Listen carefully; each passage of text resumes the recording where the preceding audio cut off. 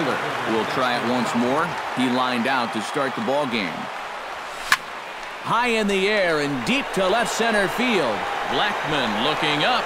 And goodbye. This one ain't coming back. The batter, number 22, second baseman. So a two-run shot to left center as they extend the lead to 5-0. The second baseman, Robinson Cano, is in for the second time here as he looks at one outside. It's 1-0. And this should be a pretty good test of his resilience. A swing and a blast to center field.